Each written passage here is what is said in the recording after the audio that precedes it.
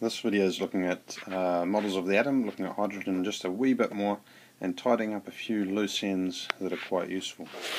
Now it works out that if you use the that previous formula from the Balmer series and the Lyman series, you combine it with E equals HF as the energy for the related to the frequency of a wavelength of wave, or a frequency of wave. You can substitute that in, and you end up with this formula here, which talks or shows the energy level, or the amount of energy for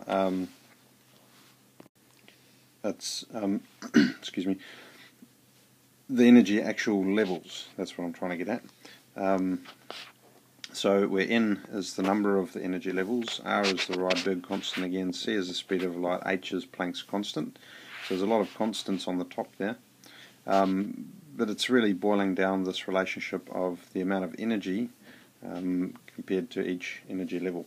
And if you substituted numbers in for N equals 1, 2, 3, and 4, and 5, and so forth up to infinity, you'll get the diagram that I've been drawing quite regularly, which shows that's N equals 1, N equals 2.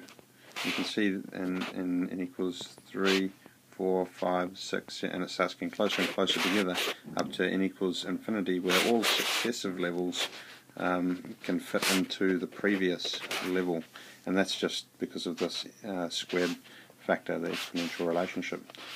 So that's a very useful expression, En equals negative h cr over n squared, to show what energy each level is at. So that's a single, it's not a difference, it's not a potential energy difference or anything, it's a single energy level. So if you needed to find out the energy between 1 and 2, you'd substitute both 1 and 2 into there and subtract one from the other.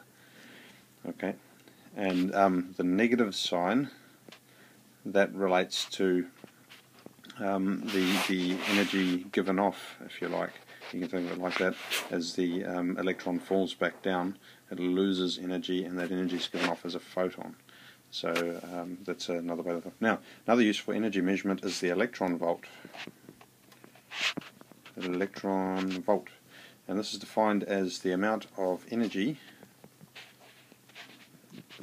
for one electron accelerated through electric field up to 1 volt.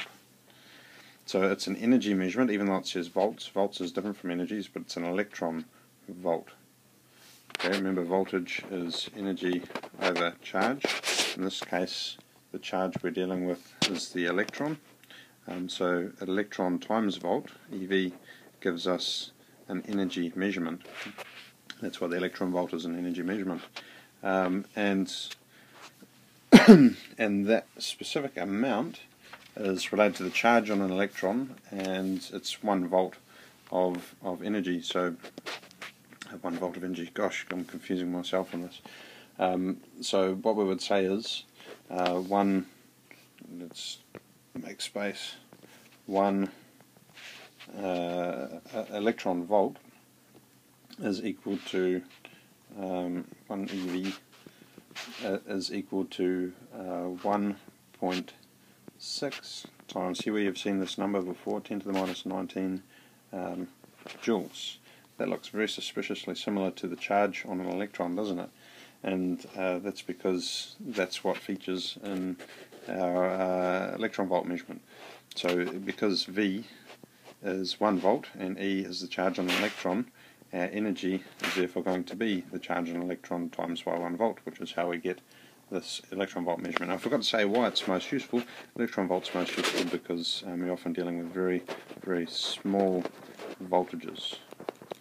Energy potential differences. When you're dealing with levels of electrons dropping down charges, it's energy potential per charge, because we're dealing with the electrons dropping down. That's why electron volts are so useful. Okay, and I think that just about covers it. Next we're looking at nuclear reactions. Don't forget to go to the forum and discuss this stuff.